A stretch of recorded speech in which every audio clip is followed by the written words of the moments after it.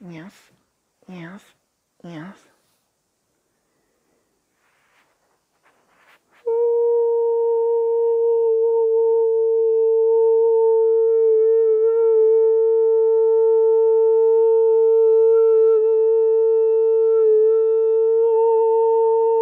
Yes, yes, yes.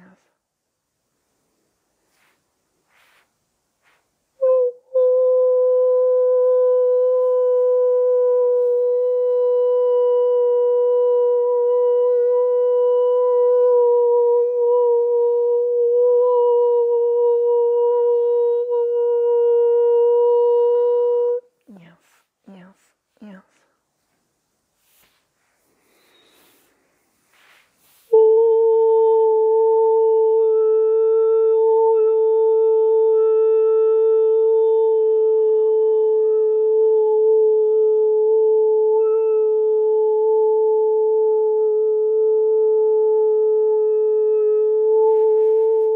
Yes, yes, yes. We are the Zetas. We are happy to bring you this bedtime story.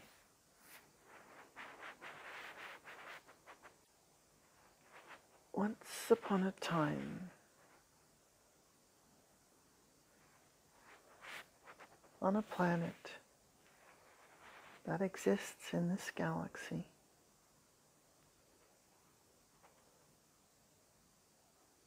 people lived in harmony with nature and with each other.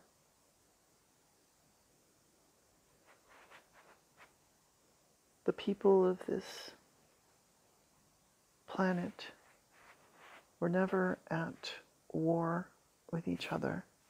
There was no violence. There was no shortage. Everyone had enough. Everyone was well fed, clothed, and had adequate housing. And when someone was in trouble, the community came together to help.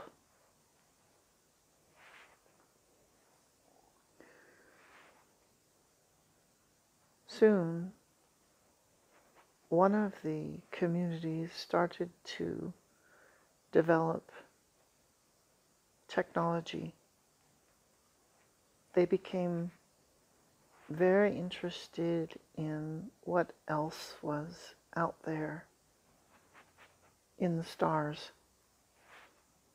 different places that they could perhaps visit.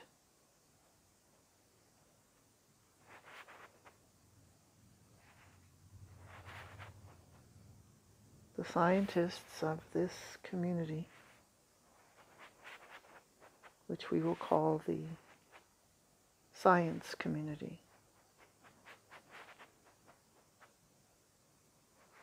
began to realize that the easiest way for a person living on their world to get to another world would be to transport, to teleport the person's consciousness and body to another world.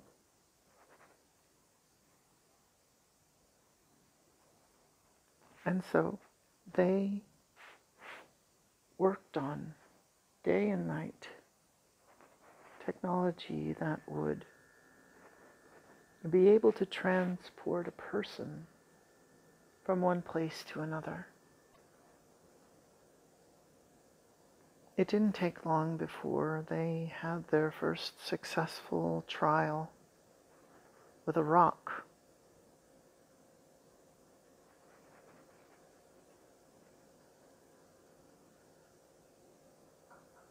And then they had a plant successfully transport. And then an insect.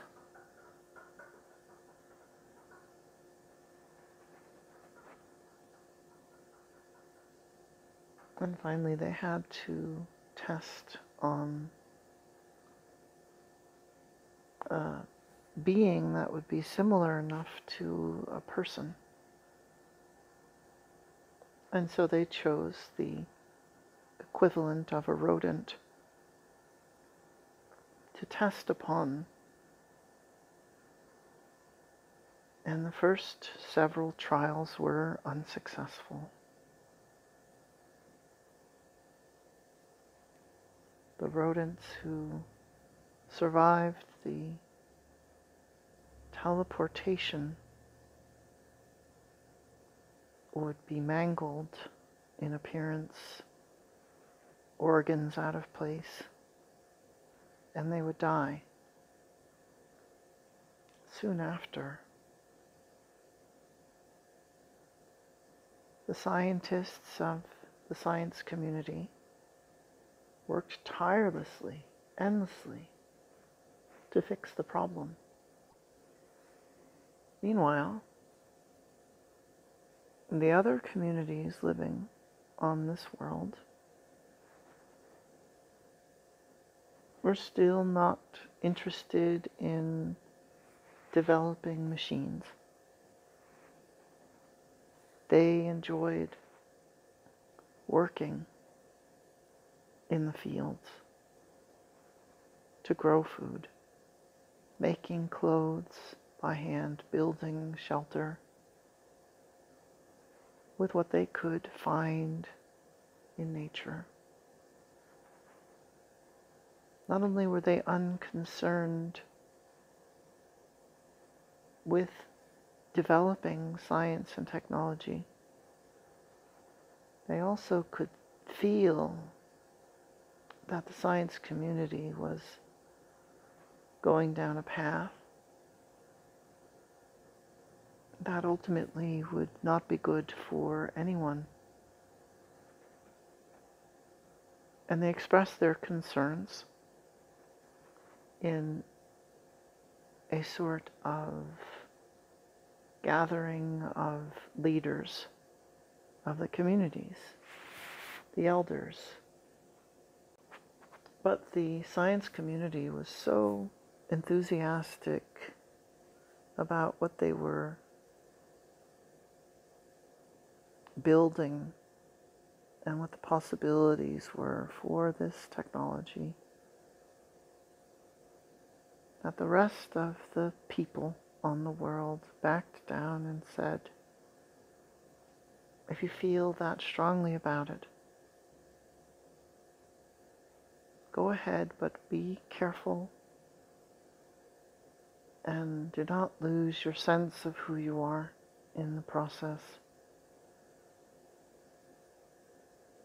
And the leaders of the science community said, yes, yes, yes, we will. And scurried off back into their labs and their places where they performed the experiments. While the rest of the people continued to enjoy sunsets, sunrises, a warm summer rain, playing in the ponds, lakes, oceans, rivers, streams, hiking in the mountains, living a simple life where they enjoyed what they had. They enjoyed each other. And as the science community was building their giant teleportation machine, the other communities were focusing on meditation, on communication that was telepathic. Some were even becoming adept at moving objects with their minds and their will and their knowing that everything was energy, and everything was connected through consciousness.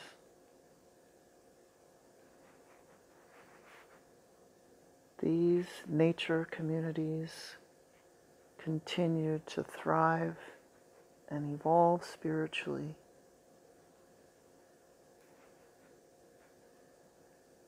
Meanwhile, the members of the science community were getting less sleep. They were relying on plant stimulants to stay awake and to focus. They were obsessed with getting this machine to transport a being with organs, eyes, skin.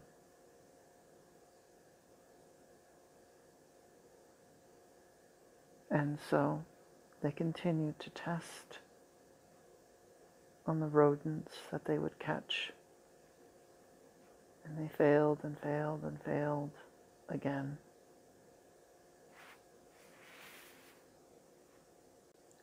Finally, one day when one of the scientists was asleep, she had a dream. And in her dream, she got the answer, the information they needed that was missing from their experiments, their equations. The machine needed a crystal that was easy to find on that world. And so, even though the other scientists were skeptical of this dream as a way of receiving scientifically valid information, they allowed a few of the scientists to go off and gather up these crystals. Placing the crystals in the machine was in fact needed for the teleportation to work on a being like a rodent,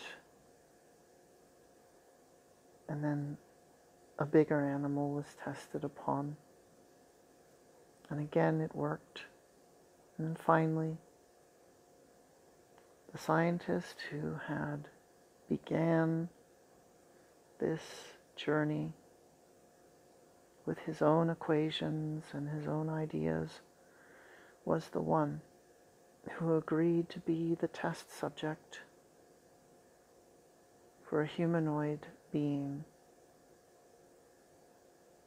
And he transported himself successfully on the first try.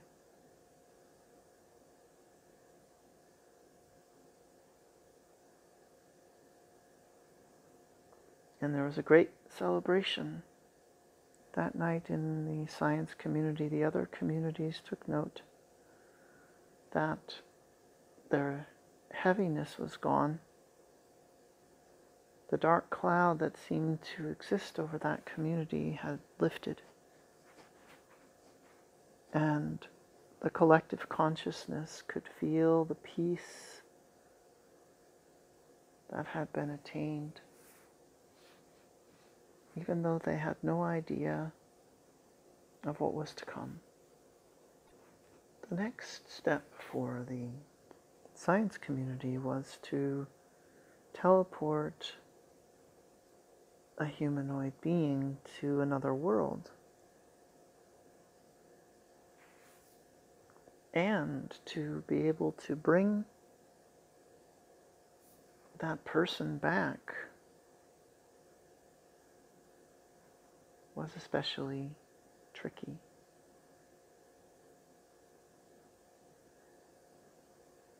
And so they practiced getting coordinates just right. Different spots on their world were targeted. and the machine had developed a pinpoint accuracy. As long as the scientist was holding one of the crystals, the teleportation machine would be able to find them anywhere on the world and bring them back. And so the first test was to send someone to the moon that was closest to the planet and bring them back. And once again, the scientist who had started it all volunteered to go to the moon and back. Theirs was a very nice moon, not like Earth's moon, but a moon that could support humanoid life. And so he didn't need a spacesuit, he just needed his crystal. And he successfully teleported to the moon. And the joy that he felt when he set foot on that moon was indescribable. His life work, his mission, it was a success. He was split between wanting to come back and tell the others and wanting to explore the moon, but they had decided on a time frame of 5 minutes. That's all the time he had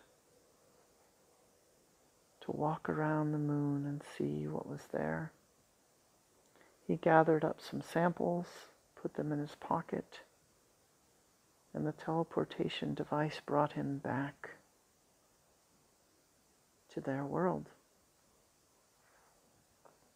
Once again, the other communities living on the world could feel the vibration of the science community rising up and becoming less dark and heavy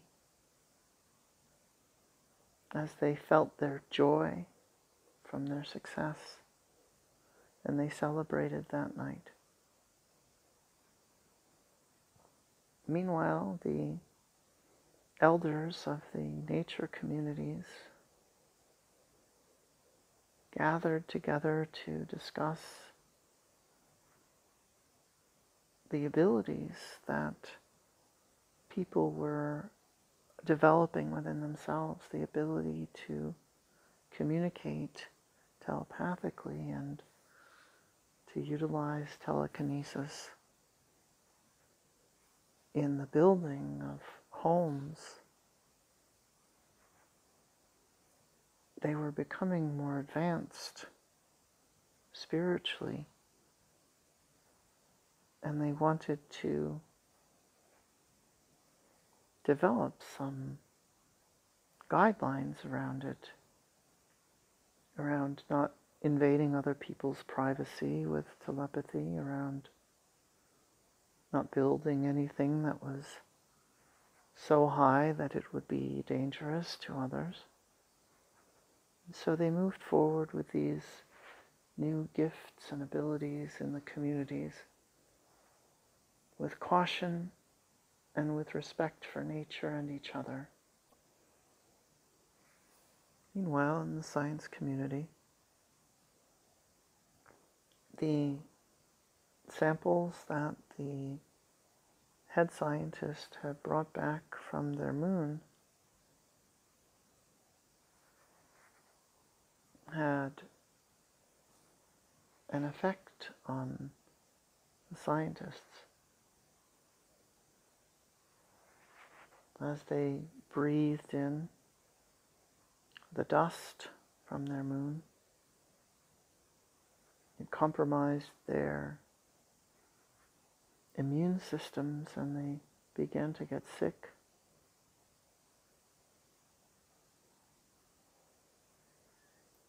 The sickness spread through the community very quickly. And by the next morning, they were all sick. And it was hard for them to function. It was hard for them to feed themselves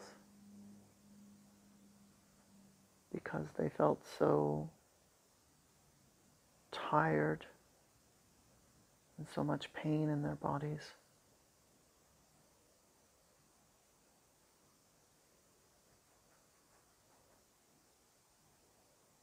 The other communities could see this from afar. They could feel it.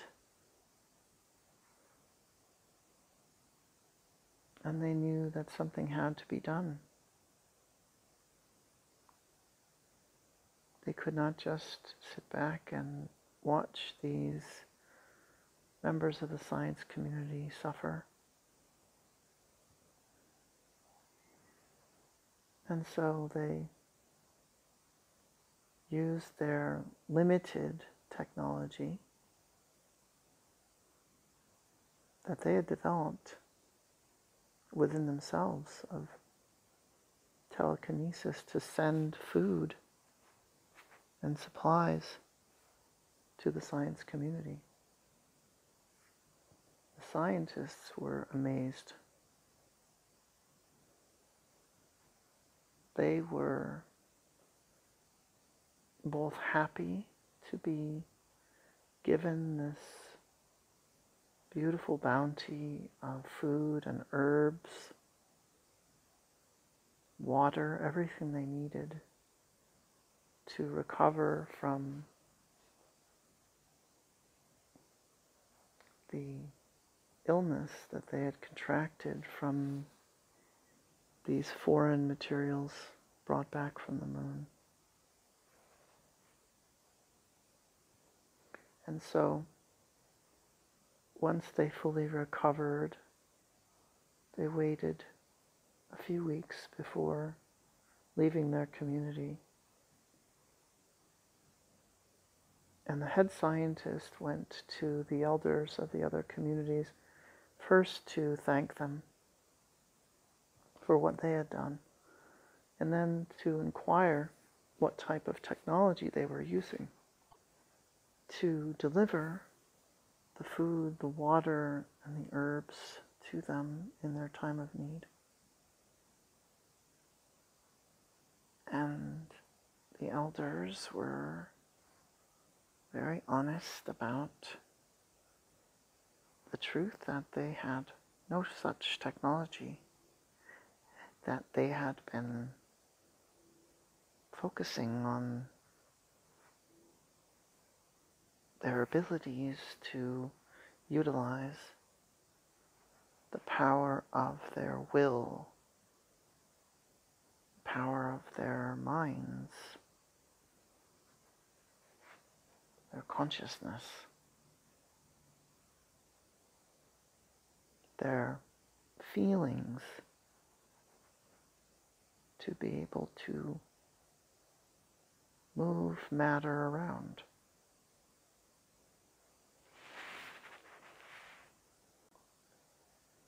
The head scientist was suspicious, even though they would demonstrate to him what they could do simply by closing their eyes and focusing. He was still looking for some sort of device that was hidden in the room that was making it all happen. He asked them if they worked with crystals, and the elders said, yes, we do enjoy the energies that we can feel coming off of the beautiful crystals that we have. And that was enough for the scientist. He thought that he had figured it out, that it was the crystals that were doing the work of transporting the physical stuff to a different location. And he did not give any credit to the meditation and the focus of the people in the nature communities. Instead, he went back to the science community, and he now had even more faith in these crystals than he did before, that they were utilizing with the machine.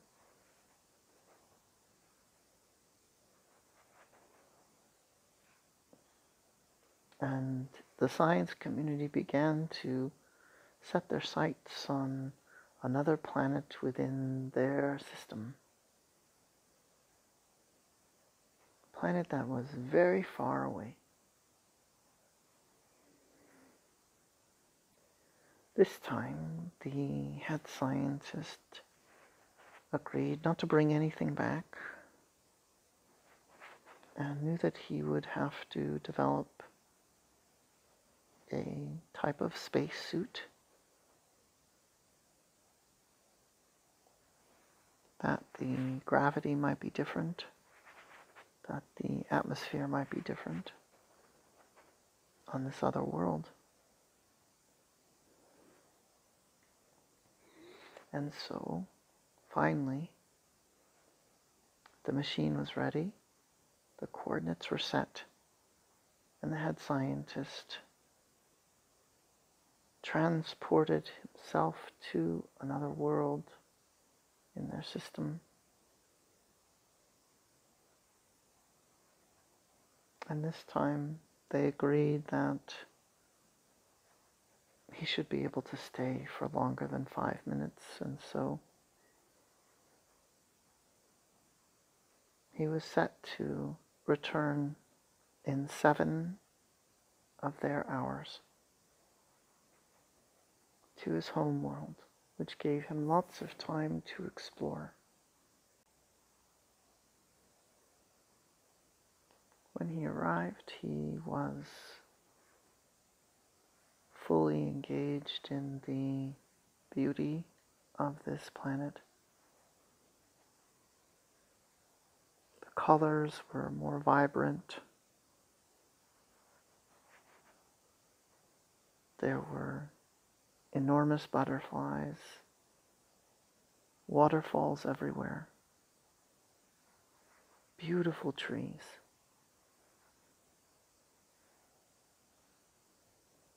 The sky was pink, the sand was purple. He explored this world and was so eager to test the air to see if he could breathe it in. But he was cautious after the moon experience, and so he just enjoyed what he could see and hear.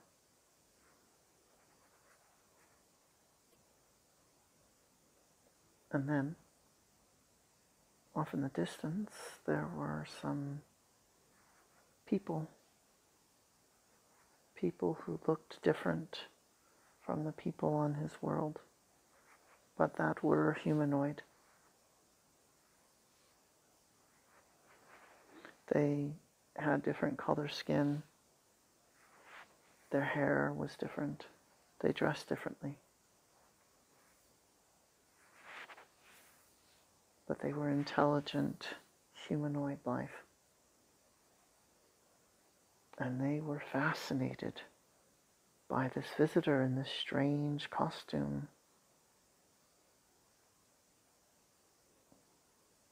They were peaceful people. They walked up to him, started touching the spacesuit, and he would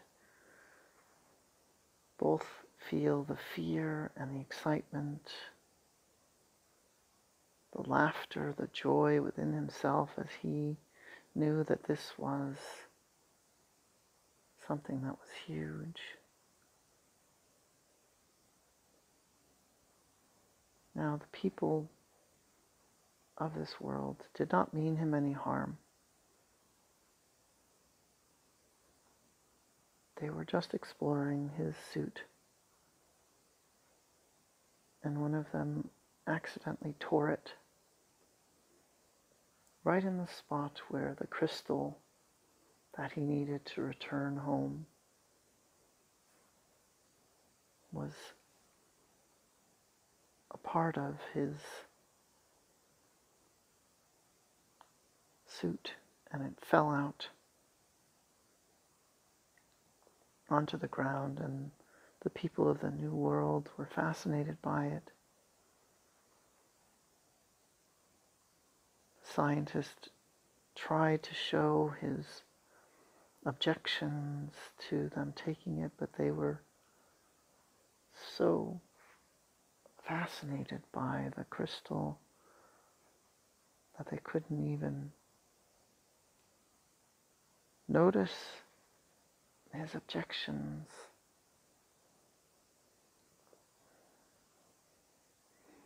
One of them was particularly excited by it and took it and ran, holding it in the air, and the poor scientist tried to run after, but the atmosphere was getting in through the hole in his suit, and he was having a hard time breathing.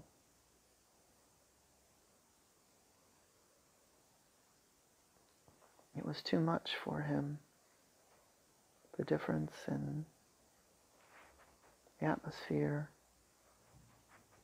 And meanwhile, the 7 hours were up. The scientists back on his home world were trying to bring him back.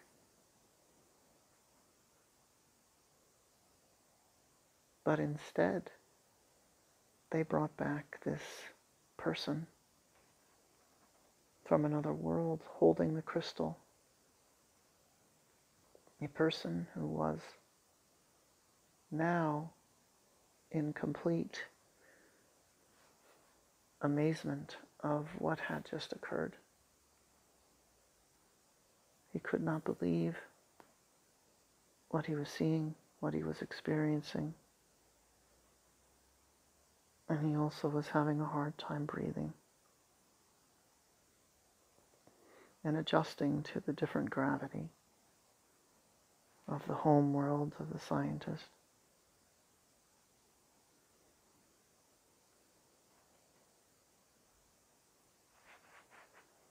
His initial reaction to all of this was to run and run and run. The scientists chased him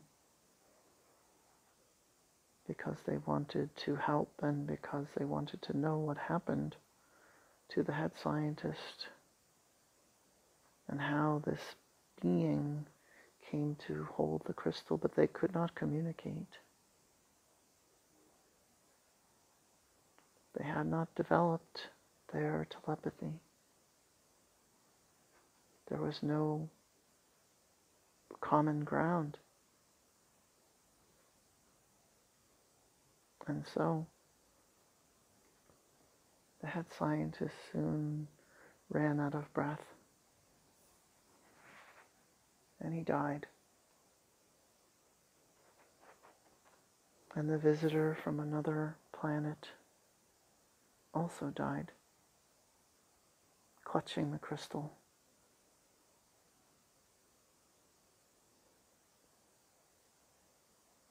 And the people of the other world were in astonishment that their friend had just disappeared. But they did not blame the scientist. They honored him. They gave him a proper funeral and burial. And the people of the head scientist's world honored this traveler from another planet and gave him a proper burial knowing that their souls, their essences would be able to travel wherever they wanted to go.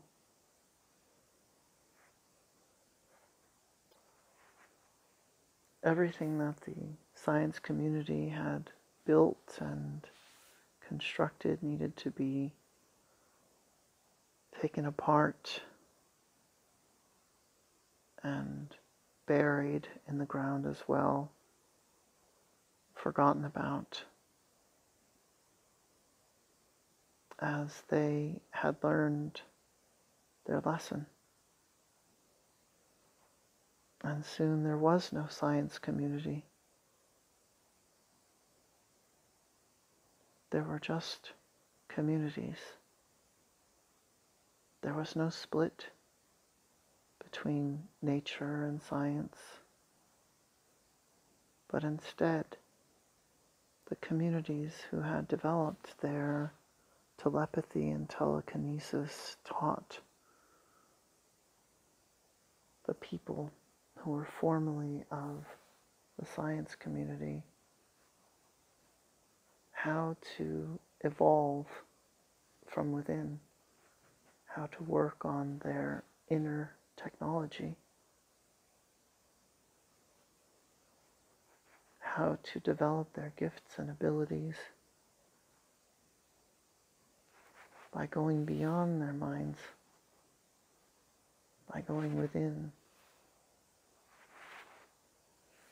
And soon, the people who were formerly of the science community caught up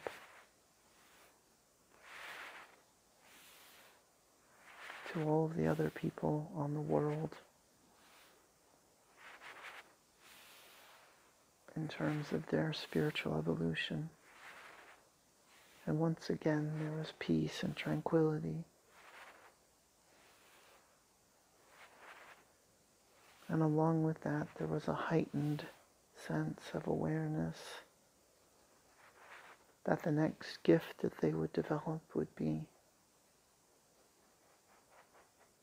to be able to teleport without any machinery, without any technology, without any gadgets or gizmos.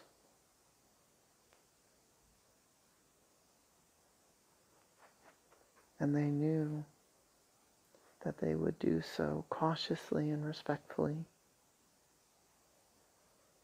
and that they would learn from their mistakes. The end. We are the Zetas. We are your brothers and sisters.